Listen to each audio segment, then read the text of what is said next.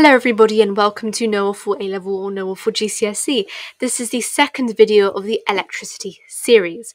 Disclaimer that this video is applicable for both GCSE and A-Level physics students. Some concepts will be just for A-Levels and I will make sure I mention them. So this is the contents of the video.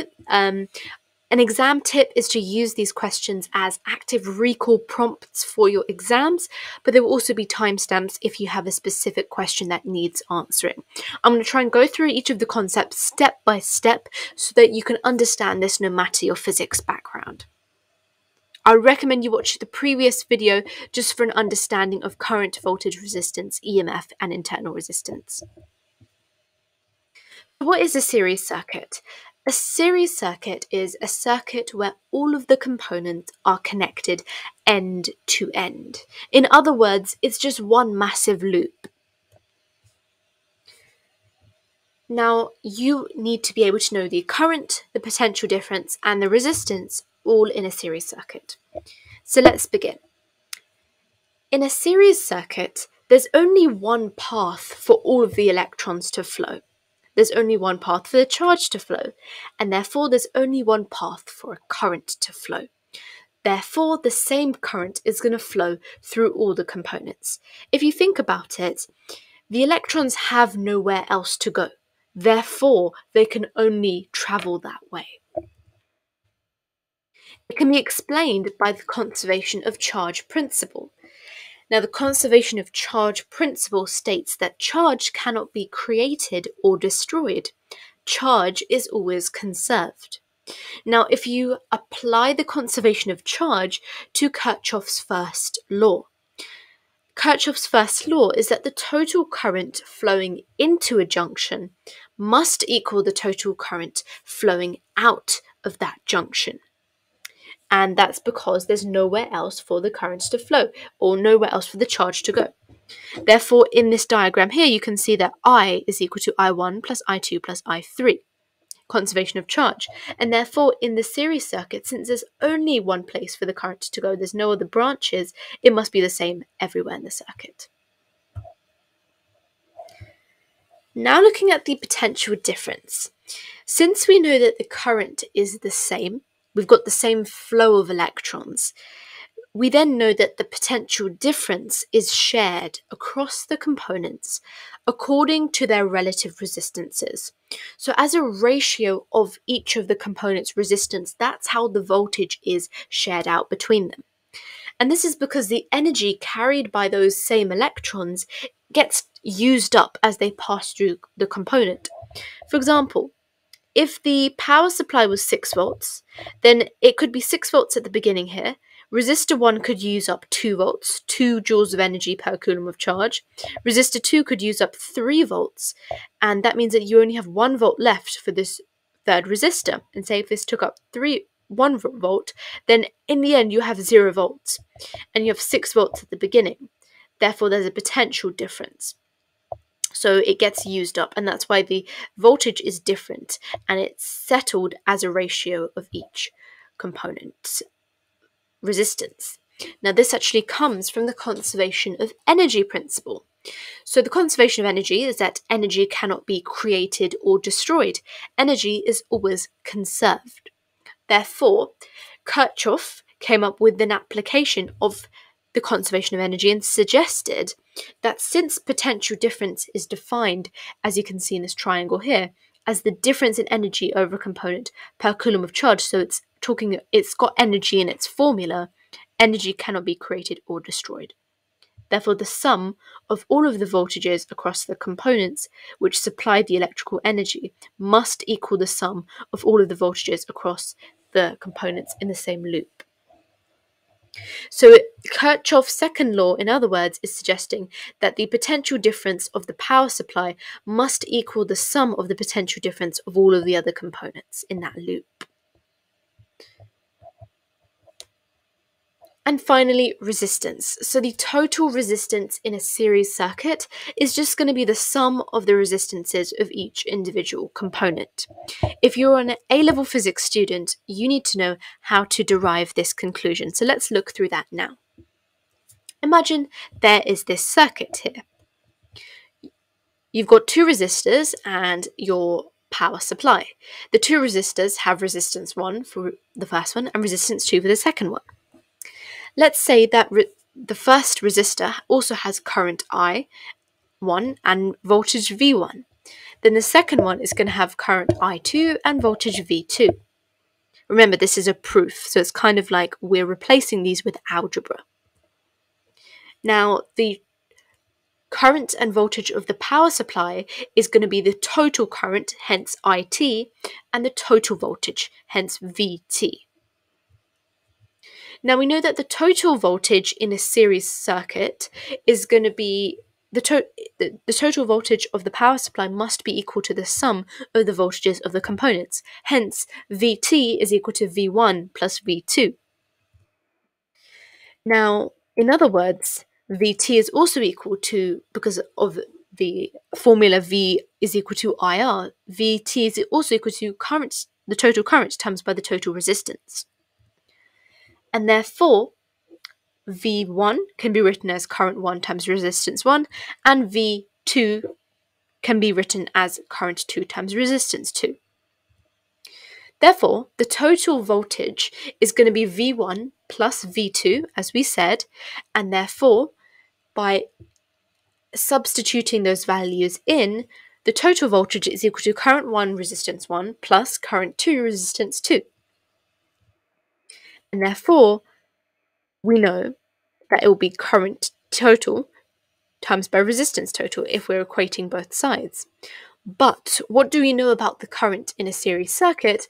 We know that current in series circuits are the same value everywhere. Therefore, the total current is going to equal current 1, and that's also going to equal current 2. So using the fact that all of the currents are the same, you can then say that the total current times by the total resistance is equal to the total current times by resistance 1 plus resistance 2. Therefore, the total resistance is equal to the sum of the resistances. So that's the proof for this series. Now later on in the video, we'll talk about the proof for parallel. So let's look at a parallel circuit. Parallel circuits are different compared to series in the fact that they are connected across each other in loops or branches. So the current is splitting effectively.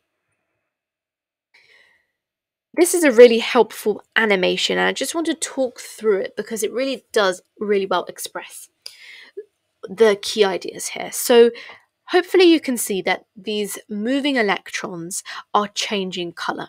And you can see by the key on the right-hand side that the change in colour is supposed to represent the electrical potential energy and how it's losing that energy as it's going through the components. So you can see that initially it's red, it's maximum energy in the power supply here. Then it goes through, it splits at the branches, still not used up yet. Then once it goes through the components, you can see that they're turning into a blue color. Their energy is being used up as the resistances are using their energy. And then what's happening is at this point, they're minimum energy, they're blue. So say if this is 6 volts maximum energy and 0 volts minimum energy, there is a potential difference. There's a difference in energy in terms of the electrons, and therefore the power supply is supplying that EMF. Remember, EMF is the electrical energy supplied per unit charge. That's the A-level concept. So it's refueling it. So this is a really good understanding. So the current is splitting at the branches here and supplying its energy and then rejoining. So now using that and our understanding, we can then find current, potential difference, and resistance. And it's using the same applications of the conservation of charge and Kirchhoff's first law for current. So we know that the total current of the power supply must equal the sum of currents at each branch, and we know current splits at each branch. Now, how does it split? Well, it splits on a basis of the ratio of the resistance. And we can say the similar thing for potential difference. So potential difference will be split depending on using Kirchhoff's second law, which is that the sum of all of the components in a branch is going to equal the sum of the potential difference of the power supply. So basically, the potential difference at each branch is going to be the same. And why is that? Because the potential difference at any 2 points must be the same. Here, the potential difference is the same for the first loop, and that must be the same for the second loop at the same time. And looking at resistance, the sum of the resistance is actually 1 over 1 plus R1 plus 1 plus R2 plus how many resistances there are. So how do we get to that equation? A-level physicists, let's look at deriving that now. So in order to derive the above formula, we need to think about a series circuit. So in this series circuit, you've got 3 resistors, and each of these 3 resistors have 3 different resistances: resistance 1, resistance 2, and resistance 3. Look at this diagram here, and that represents it all. So you can see how they are in parallel. Now, due to Kirchhoff's second law, which is talking about how potential difference at each branch must be the same as potential difference of the power supply, we know that the potential difference must be the same as the supply voltage. And using that, as well as Ohm's law, we can then write 3 different equations for the current across each resistor. So I hope you noticed that in the first proof we did, looking at the series circuit, we used the fact that the current is the same. In this proof, we're using the fact that in parallel circuits in the branches, the potential difference is the same. So therefore, current 1, using V is equal to IR, is equal to voltage over resistance 1. Current 2 is equal to voltage over resistance 2. And current 3 is equal to voltage over resistance 3. The voltages are the same in each one. Now, due to the conservation of charge, the sum of these individual currents must be equal to the overall current, as we said, because current splits at the branches. Therefore, IT is equal to I1 plus I2 plus I3. You can then replace each of these individual currents using the equation. So we know that I1 is equal to V over R1. So you're just dragging it from the top and putting it in there. And the same thing with I2 and the same thing with I3. Now that equation can then be rearranged. So we know that the voltage is the same. So you can factor that out. And you just get that current is equal to V brackets 1 over R1 plus 1 over R2 plus 1 over R3. And we know that current divided by voltage is equal to the resistance, and therefore the resistance equals 1 of the resistance, sorry.